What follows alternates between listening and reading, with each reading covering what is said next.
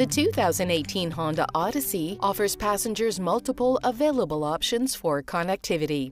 Located just beneath the Blu-ray player, a 12-volt power outlet is available for any personal devices that may need charging or power to operate. Nearby, an AC 115-volt plug is available as well. There's also a 2.5-amp USB interface with media connectivity located inside the front box console for front-row passengers. Next to it, an auxiliary audio input jack.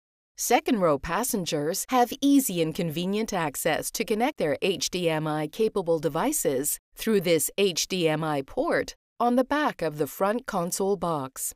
And there are also two 2.5-amp USB ports for even more connectivity and charging.